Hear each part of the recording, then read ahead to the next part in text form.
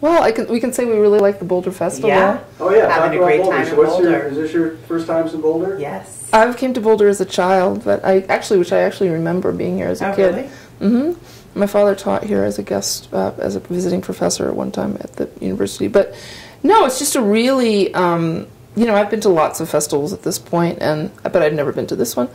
It's incredibly well run, and just people are incredibly generous, and I like the curation of the slate.